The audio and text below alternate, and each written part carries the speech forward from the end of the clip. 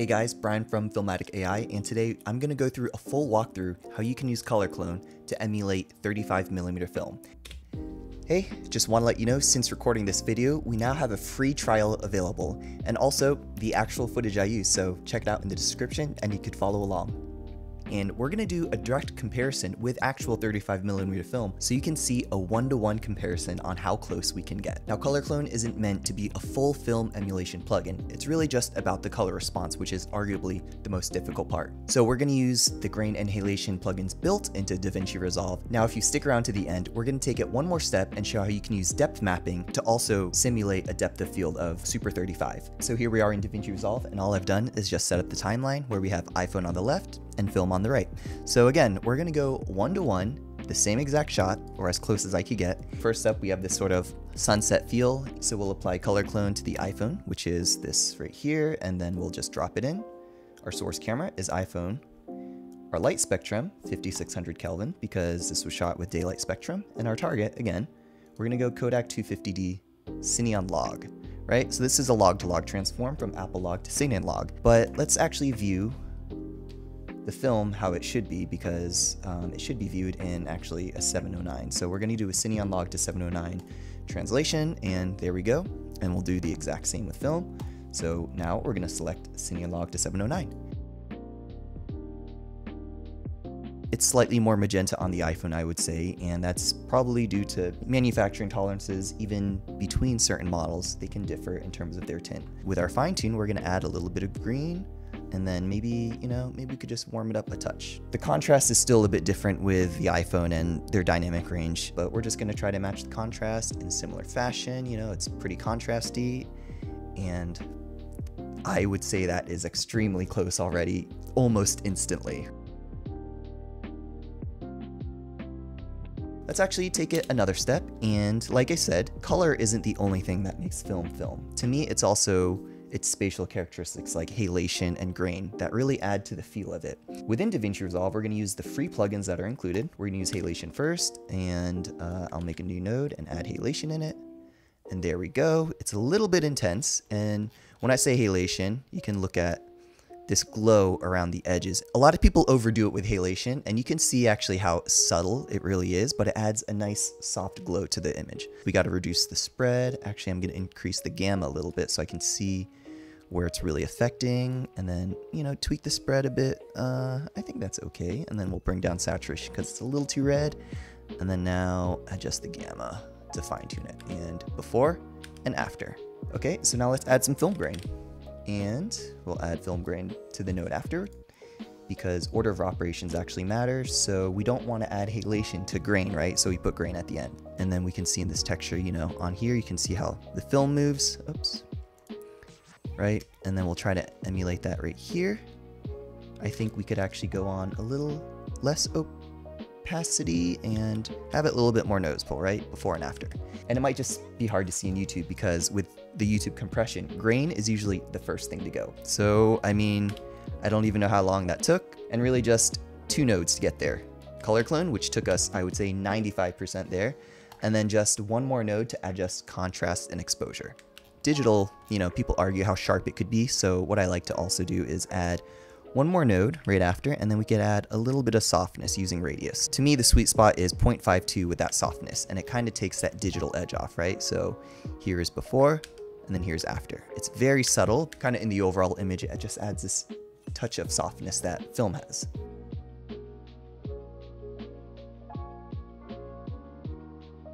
All right, so let's do another scene.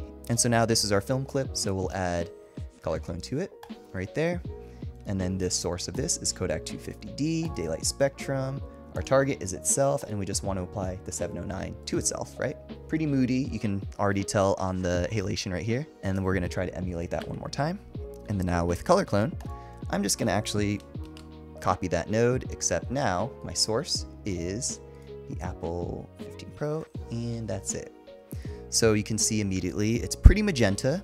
Like I said, maybe my sensor on my particular iPhone is a little magenta. We're gonna just add this fine tune, just maybe about there, maybe cool it down just a touch, and then we'll do 1 more node just for contrast and exposure.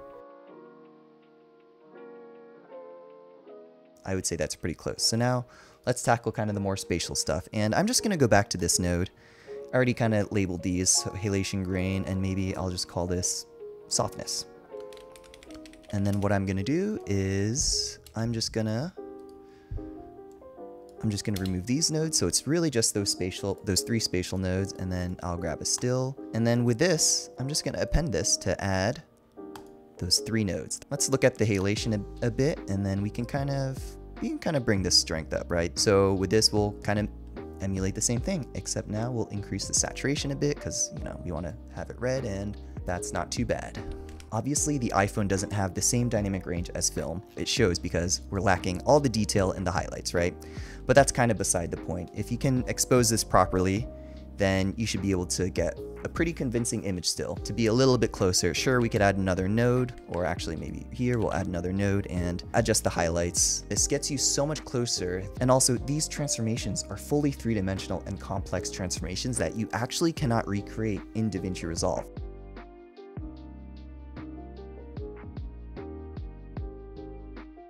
So let's do another scene, another different lighting scenario. This one, you know, similar as the last one, but I actually had a light off frame. Why don't I just copy and paste the one right before it? You can argue about the aesthetic quality of the shot, but okay, let's just kind of increase the exposure and right there, right? And, you know, with this one, we'll increase the exposure and that's it. You can actually see that, you know, we're getting a little bit of wackiness with this because that's from the halation, right? So what you can do is you can view isolated regions, and I like to kind of adjust the threshold so it's not affecting those because you really just want it to affect kind of the edges. But again, that was pretty much instant, and I copy and paste it exactly from the other shot, even though the lighting scenarios were actually different. And, you know, let's change the highlights just because if we want to do it a little bit closer, and right there. We can spend a little bit more time. Sure, I can tweak this, but I would say that's very close for how little time we really put into it.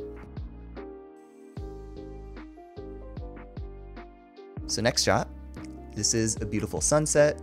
It was shot maybe 20 minutes apart, so, you know, the lighting and position's not exactly one-to-one, but I want to still show you how close we can get. So we'll apply 709 to itself. This is the Kodak, this is the 250D, 709 right there, okay.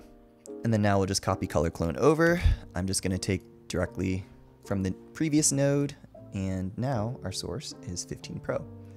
And then again, we'll just adjust the contrast and exposure. And I would say that's extremely close. But now let's add the spatial characteristics, the grain and halation. We'll append this, and there we go. I mean, the iPhone's a little bit more magenta, but aesthetically, I actually prefer it.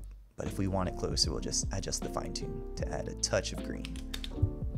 The grain's a little heavy in the shot. Realistically, since we have such a thick negative with this daylight, it would be less apparent, but, you know.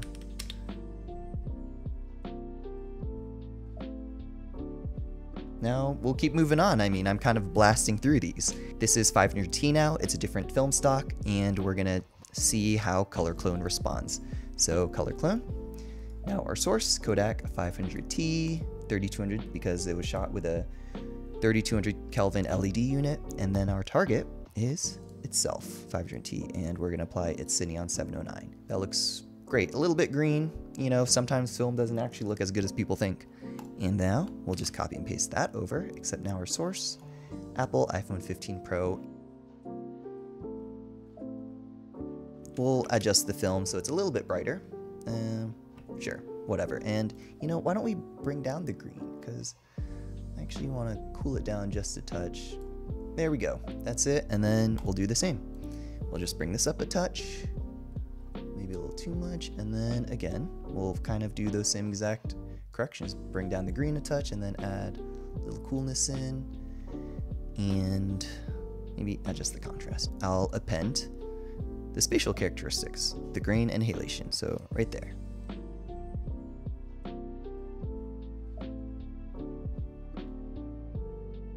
Alright, so now I promised taking it one more step where we could actually mimic the depth of field now of 35mm film, and I'll show you using the depth mapping tool within DaVinci Resolve. After ColorClone, add one more node right here. And then this is going to be our depth mapping built into DaVinci Resolve again. Just drag it in. What we're going to do is we're going to invert the depth map and then show the preview, right? We want to adjust the map levels. So the way this works is that white will be all the stuff that you want to affect. So if you want to apply a blur to it, everything that's white will be blurred. Everything that's black will be sharp and in focus, because in this case, we're doing depth of field simulation. So we're going to go isolation. Really, it's just kind of finessing it to where you want it to go. So we're going to actually just make this faster. So if I kind of finesse it to here, you can see, okay, this black part is not going to be affected by the effect that I put on it. And then anything in white will be affected. So we're going to adjust the far limit because we want it, let's go for a dramatic shallow depth of field, right? So there, that's going to be even more out of focus, but you could see some of the white bleeding into the head. So what we're going to do again, target depth, we're going to kind of bring it back.